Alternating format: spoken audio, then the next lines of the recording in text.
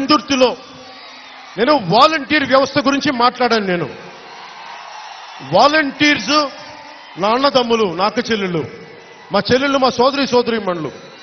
Volunteer వ్యవస్థ మీద సింహాద్రి సాక్షిగా చెప్తున్నాం, నాకు మీ మీద ద్వేషం లేదు. మీరు నా సోదరులు సోదరీమణులు. మీకు 5,000 ఉద్యోగం వస్తే ఇంకో 5,000 ఇవ్వాలనుకునేవాడిని తప్ప ఎప్పుడు చెడగొట్టేవాడిని కాదు. నేను ఎప్పుడు చెడగొట్టేవాడిని కాదు. కానీ మీ చేత జగన్ తప్పులు చేయిస్తున్నాడు, చాలా పెద్ద తప్పులు చేయిస్తున్నాడు. మీరు కొన్ని డీటెయిల్స్ అడగకూడదు. ఆధార్ కార్డులు కానీ ఎవరు ఏ ఇంట్లో ఎవరు ఉంటున్నారు ఇవన్నీ మీకు షీట్ ఇచ్చేస్తున్నారు. మీరు గుడ్డుగా వెళ్ళిపోతున్నారు. మీరు అడిగేసి ఆ డేటా ఎక్కడికి వెళ్తుంది అంటే అది ఎక్ఫోయ్ అనే ఒక హైదరాబాద్ నానక్రామ్గూడలో ఉన్న సంస్థకి వెళ్ళిపోతుంది. అది ఇంకో సంస్థలు కూడా ఉన్నాయి. ఈ మధ్యనే దానికి సంబంధించిన ఒక మహిళ అధికారిని దాని సీఈఓ ఎవరో రిజైన్ చేయడానికి సంసిద్ధంగా ఉన్నారని తెలుస్తా ఉంది. అంటే డేటా బ్రీచ్ జరుగుతూ ఉంది. మీరు ఆలోచించండి. మీరు ఎంతో కొంత రాజకీయాలను ఫాలో అయ్యేవాళ్ళు మీరందరూ.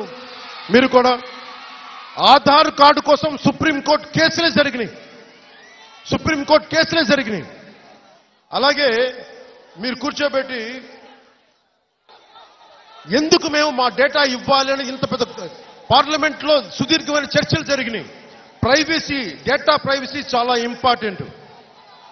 ఈ వైసీపీ నాయకులు ఏం చేస్తా ఉన్నారంటే మీరు ఎవరు, ఎంతమంది కుటుంబ సభ్యులు, మీ ఇంట్లో ఆడపిల్లలు ఎంతమంది, ఎంతవరకు చదువుకున్నారు, మీ ఇంట్లో మీ కులం ఏంటి, మీ ఉపకులం ఏంటి, ఇవన్నీ ఆల్రెడీ ఉన్న డేటాను మళ్ళీ తీసుకుంటా. మీ ఇంట్లో ఎవరి మాట చెప్తే ప్రభావితం అవుతారు, ఎవరు ఏ పార్టీకి ఓటేస్తారు, ఏ పార్టీకి ఎవరు చెప్తే మీరు మీ మనసు మార్చుకుంటారు, ఇలాంటి డీటెయిల్స్ అన్ని ఇవన్నీ చేస్తా ఉన్నారు.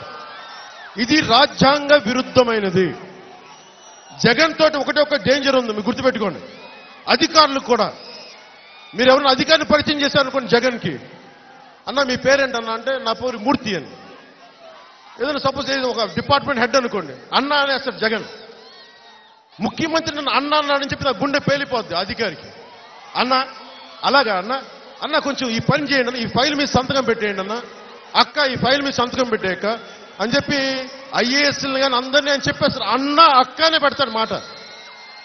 అన్న అక్క అని చెప్పిన వాళ్ళందరూ ఈ రోజున కేసులు, సిబిఐ కేసులు, జైల్లో ఉన్నారు. జైల్లోకి వెళ్ళి వచ్చారు అందరూ. అందుకని జగన్ అన్న బాగున్నారా అన్న, అక్క బాగున్నారా అన్న, అంత మంచిదన్న, చాలా సంతోషం అన్న మీ ఇంట్లోకి వచ్చి మీ గ్రైండర్ ఎత్తుకెళ్ళిపోతానన్నా పర్లేదు కదన్నా అన్న, మీ ఇంట్లోకి వచ్చి కొంచెం ఫ్రిడ్జ్ పాపం మా వెనకాల మేము వాడుకుంటామన్నా మీ ఫ్రిడ్జ్ తీసుకెళ్ళిపో, ఇలా ఉంటుంది. అన్న అక్క అనే పదం జగన్ మాట్లాడుతుంటే ముఖ్యంగా అధికారులకు చెప్తున్నా, దయచేసి ఆ వల్లో పడకండి. నేను ఢిల్లీ నుంచే వెళ్ళొచ్చాను కాబట్టి చెప్తున్నా, ప్రధానమంత్రి గారితో కానీ కేంద్ర నాయకులతోటి కానీ నాకున్న సాన్నిహిత్యాన్ని కానీ నాకున్న పరిచయాలు కానీ నేను చెప్పుకోవడానికి ఇష్టపడను. అవసరం వచ్చినప్పుడు నన్ను వాళ్ళు పిలిపించుకుంటారో నేను వెళ్తాను. అదే మీకు బోధపడింది. ఇదే వైజాగ్లో నన్ను ఎంత ఇబ్బంది పెట్టారో తెలుసు. మీరే గనుక లేకపోయింటే ఆ రోజు వైజాగ్లో మీరే గనుక నిలబడకపోయినా ఉంటే ఏదైనా చేసిండేవాళ్ళు. నేను ఒకటే అనుకున్నా, ఎవరు వచ్చినా రాకపోయి నేను నిలబడతాను. కానీ నన్ను గుండెల్లో పెట్టుకొని కాపాడుకున్నారు ఆ రోజు. దానికి కూడా నేను కృతజ్ఞుడు.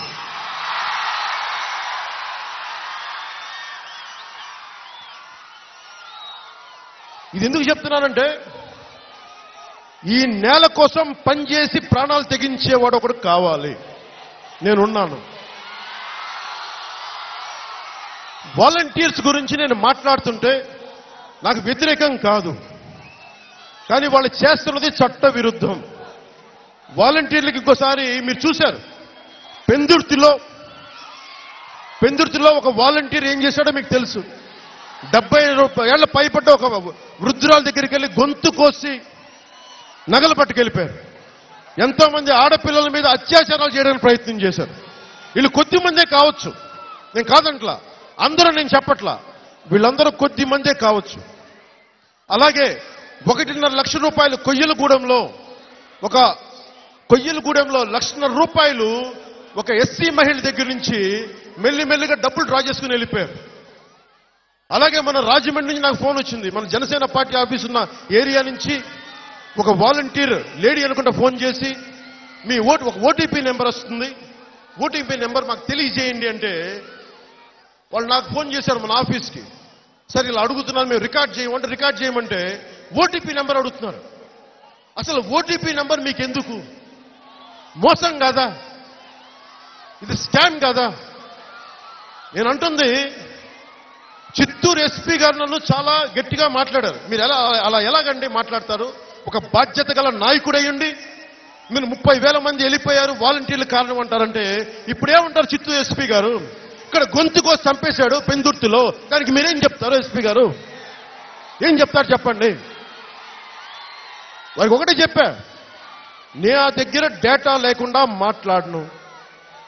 తిరుపతిలో దిగ్గానే తిరుపతి ఎయిర్పోర్ట్లో దిగ్గానే కుర్ర యువత మీలాగా చాలా మంది పరిగెత్తుకుంటా వచ్చి ఒక కుర్ర లెటర్ విసిరేశాడు. లెటర్ మీకు తెలుసు, నాకు చిన్న చిత్తు కాగితం పడేసి చదువుతాను.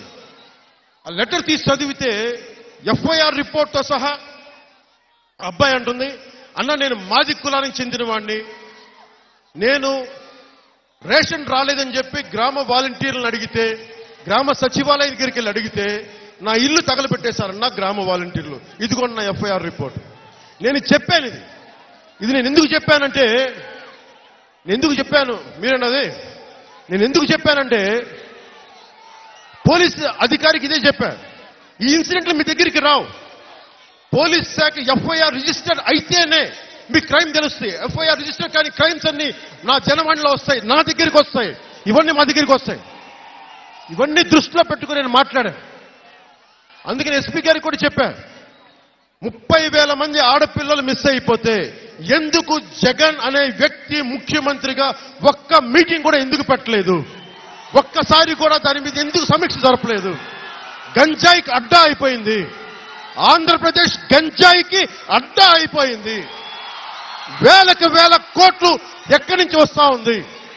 ఎవడు మాట్లాడతాడు? మత్తు మందులో తప్పులు చేస్తే ఎవరు బాధ్యత వహిస్తాడు?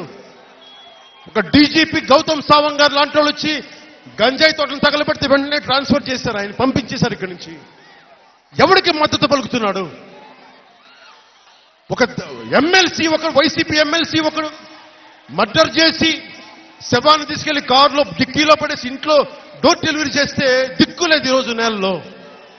ఇదే విశాఖ ఎంపీ కుటుంబం ఇంట్లో వాళ్ళ కుటుంబం మొత్తాన్ని బంధిస్తే ఒక రౌడీ షీటరు ఎంపీని, మీరు గుర్తుపెట్టుకోండి, ఒక ఎంపీని బంధిస్తే దిక్కు లేదు మన నేలలో. వాళ్ళకి మద్దతు పలుకుతాడు ముఖ్యమంత్రి. ఇలాంటోడు ఇంకొకసారి ముఖ్యమంత్రి అయితే మన జీవితాలు, మన రాష్ట్ర భవిష్యత్తు ఎలా ఉంటుందో మీరు ఒకసారి ఆలోచించుకోండి. అధికారం ప్రజలు జగన్కి ఇచ్చింది పాలించమని, బాగా పాలించమని, పీడించడానికి కాదు. నేను సమస్య ఎక్కడుందంటే, నిజంగా రాజ్యాంగ స్ఫూర్తిని అర్థం చేసుకుంటే అన్ని కులాలకి, అన్ని వర్గాల వారికి సమాన ప్రాతిపదికత ఇవ్వాలి. కానీ ఒక్క కులంతోటే అన్ని పదవులు నింపేస్తానంటే నాకు రూలింగ్ కాస్ట్,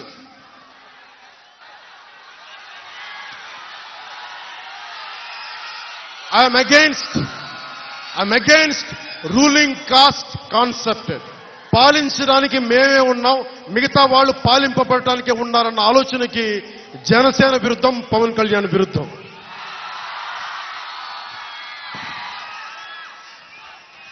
సమస్య ఏముంటది?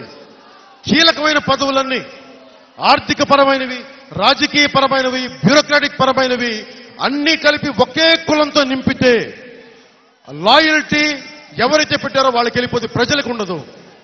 రాజ్యాంగానికి కట్టుబద్దులై ఉండాల్సిన వీళ్ళు వ్యక్తికి కట్టుబడి ఉంటారు, కులానికి కట్టుబడి ఉంటారు. దానికి జనసేన వ్యతిరేకం. జనసేన అధికారంలోకి వస్తే నేను ఒక్క కులానికి పెద్దపీట వేయను, అన్ని కులాలకి సమానమైన ప్రాతినిధ్యం ఇస్తాం.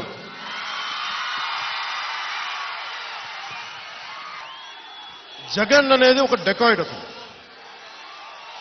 జగన్ ఓ దొంగ. ఎందుకు దొంగ అంటున్నానంటే నేను చెప్పిన మాటలు కాదు.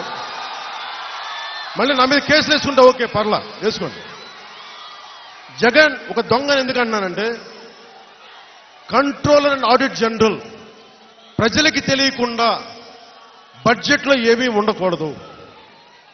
CAG controller and audit general వాళ్ళు పెట్టింది కొన్ని వేల కోట్లు లెక్కలు చూపించకుండా దోచేశారు.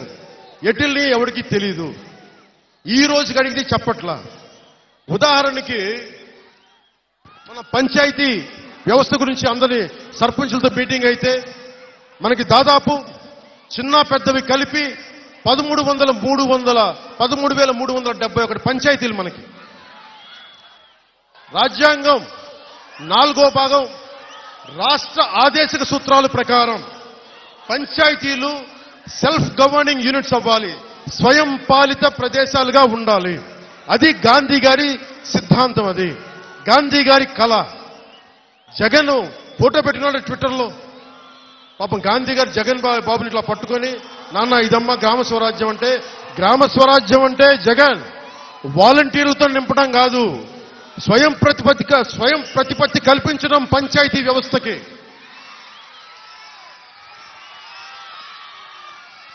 పంచాయతీ సర్పంచులు చెప్తా ఉన్నారు, పంచాయతీ ఎన్నికలకి పార్టీల పేరు మీద ఉండవు, వ్యక్తిగత గుర్తింపులు ఇండివిజువల్ జరుగుతాయి. 4,500 వాళ్ళ పంచాయతీ కావాల్సిన నిధులు 4,500 కోట్లు డైవర్ట్ చేశారు. 7,659 కోట్లు డైవర్ట్ చేశారు. దాదాపు వాళ్ళకి రావాల్సిన నిధులు నుంచి 1,191 కోట్లు వాలంటీర్స్ జీతాల కింద ఇచ్చారు. పంచాయతీ సర్పంచులు గుర్తుపెట్టుకోవాల్సింది, మీకు రావాల్సిన 1,191 కోట్ల రూపాయలు వాలంటీర్ వ్యవస్థకి జగన్ జీతాలుగా ఇచ్చేశాడు. అందుకే ఈ రోజున మీ పంచాయతీల్లో బ్లీచింగ్ పౌడర్ కొనుక్కోవడానికి కూడా డబ్బులు లేవు.